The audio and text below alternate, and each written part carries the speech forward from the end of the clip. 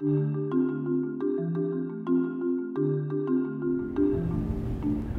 to ITU Telecom 2017 here in Busan, in the Republic of Korea, and I'm very pleased to be joined in the studio today by Idonae Lovetrue, who is founder and CEO of Demiurge Technologies. Idonae, thank you very much for being with us in the studio today. Thank you very much. It's my great honor and a pleasure. I'd like to start off by talking about the theme of this year's event is smart digital transformation. What does that mean to you? Smart digital transformation means very important part to me, and I think it should also be very important or critical for every citizen in the future smart city. Because in my point of view, smart digital transformation could provide the proper means to build the real smart city by creating sufficient free time for each citizen. And why I emphasize the free time to the smart city? Because in my point of view, the most critical and important value or asset for the smart city is the human.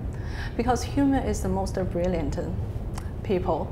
And the most critical asset for each human have is time. But we basically have three kinds of time. One category is we use for that biological consumption, like sleeping and eating. Actually, that is not productive, considered to the relationship to the smart city. And the second part is kind of the sunk cost for living, like we need to drive kids to schools and fetching goods, and all those should be time spent for the sunk cost. And only the last part of the time is free time. It's where the brilliant people spend and generate prosperity. Like what we are discussing here, we inspire each other, we use our free time, not the biological consumption time and not the sunk cost time. So that for me, the smart digital transformation can provide the proper means to create free time for each citizen in smart city. Now, something which is very much on people's minds is AI. I wanted to ask you, how best should we use AI to build smart and resilient city infrastructures, and what are the possibilities, in your opinion, what are the challenges? Great question. And in my point of view, we should use develop the kind of AI as a means to remove all the sunk cost of time we consumed for daily life for each citizen. Now, what about Demiurge technology? Perhaps you could talk a little bit about your approach to smart cities that I believe is quite unique. Yeah, great. Love to talk that. So towards the goal to minimize the sunk cost of the time and create maximum free time, what kind of AI should we discover or develop should be the first question we ask. And in my point of view, the AI behind our goal is not suitable to achieve this goal.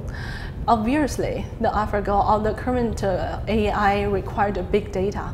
And actually, for all those tasks in the daily life, atmosphere or environment, we need small data.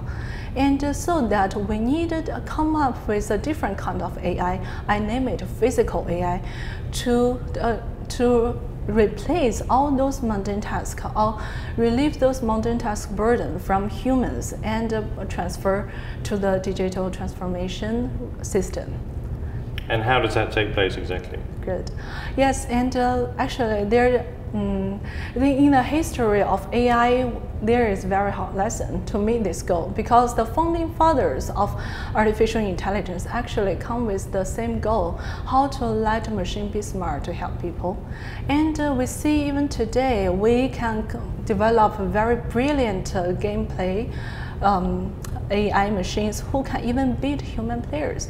But don't forget that it is a human who can discover rules and define rules by, who can discover the philosophy rules and create games by those rules. And it is the current AI or the computers who following those rules and have a better play results.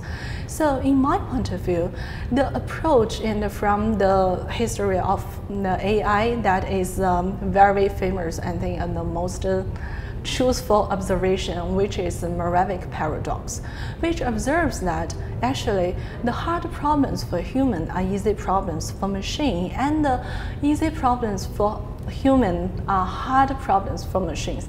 That means actually in the past 60 years, we probably used a different or not a proper approach to meet the original goal, to develop physical AI who can really relieve humans' free time. And that requires a different approach, which I see is discovery approach. Discovery how actually animal brains works, because it is already tested and validated algorithms to really do those mundane tasks in the physical world. Not only human, all animals exist in 5-6 million years across different species in 7 million species.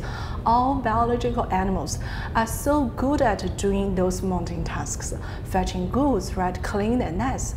So only thing we need to do, come up with the physical AI next generation deep learning approach, is to discover what the blueprint about animal brains. And that is what Demiurge focuses on.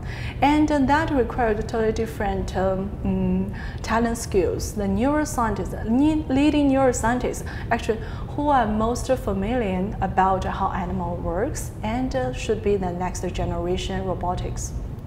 Great. And in terms of you're a tech startup. I wanted to ask you, what are your thoughts on the ideal private-public partnership model with city governments, for example, in smart city initiatives? Yes, very critical question, I think. Yeah.